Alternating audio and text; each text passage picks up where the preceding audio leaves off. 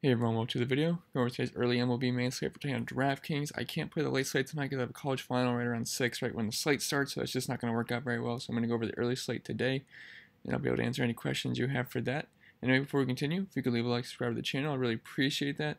You can also follow me on Twitter at cpen_16. Anyway, let's get into the slate. So SP1 today for me is going to be Carlos Carrasco, 10,200. I assume he's going to be the chalk. So everything just lines up here for him to be the number one. He's got the highest K rate on the slate, the best Sierra, highest swing and miss rate, and he's a heavy favorite at home versus the White Sox. So it all makes sense to me. The Indians are implied to score some runs today. I'm not sure. I don't really agree with them being over like I think it's 5.41. I don't really agree with that because it's a left-handed heavy lineup versus a lefty. But so we'll see.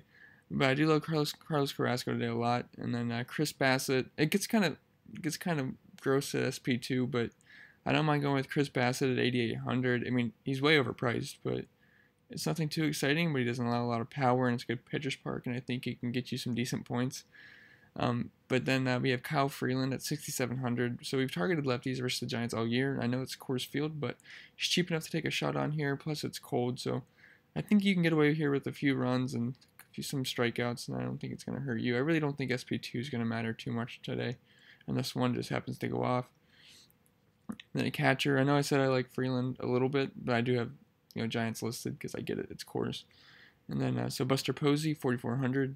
So it's just Coors Field versus lefty, where he gets a 24% power boost in his ISO. As you can see that on the model if you want a copy of this.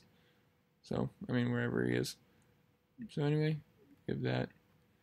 And then Jorge Alfaro, 3,200. He's cheap and projected to bet cleanup for Darvish, who will either have it or he won't. He's a wild pitcher. Sometimes he's on, sometimes he's off. But the main reason is the wind is blowing out here about 13 miles per hour straight out. So it's going to be a big boost to bats.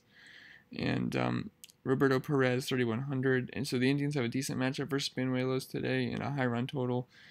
So I just don't mind throwing Perez in your lineup versus the lefty. I mean, he's not a good hitter or anything, but he can hit lefties decently. I mean, it's not very good, but he's gonna hit really low in the order. So I really like getting up to Alfaro.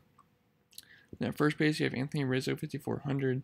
He's priced up, but Kevin Roth is saying the weather conditions in Wrigley have a 59% home run boost and a 41% boost in total runs, and that's pretty massive. So he's the weather there is screaming that runs are going to be scored, home runs are going to be hit. So I definitely like a lot of these Cubs, as you're going to see, and he gets the lefty on righty matchup versus Trevor Richards. Then Nico Goodrum, 3,500 is a small sample size, but Bard is allowing a 327 ISO versus lefties this year, so I don't mind going with Goodrum. Then Neil Walker, 3,300. So the Marlins are a really cheap stack to spend up on, to be able to spend up on other bats and pitchers if you plug them in. And the wind and the wild pitcher on the mound makes it worth a shot today. And I think it's a really good spot. I mean, especially if your Darvish can't go deep in the game, which he usually doesn't. That Cubs bullpen is not very good at all. So I think the Marlins are in a really nice spot today. And then second base Jerickson Profar, 3,400. I really like him today. He's moved up higher in the order recently, and he's projected about second. And I'm pretty sure he homered it last night. Pretty sure. And I like the matchup versus the righty Roark, who struggles versus lefties. And then Starlin Castro, 2,900. He's below 3K and should bet around 5th. And the wind just makes all these guys viable. And David Bodie, 4,100. Just another guy in Wrigley. And plus Richards has actually been worse versus righties, allowing a 200 ISO. So don't mind David Bodie.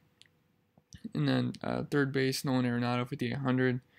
I know some sites have Rodriguez as the starting pitcher for San Francisco, but I checked on Twitter and everyone's saying it's Holland, so I'm pretty sure it's Holland, so that would make Arenado the number one play. Like I said yesterday, versus a fly ball lefty. He's got 318 ISO versus lefties. He crushes them. Then Chris Bryant, 5,500. So it's really just the wind blowing out in Wrigley, and Richards has been pretty bad versus righties. Then Brian Anderson, 2,900.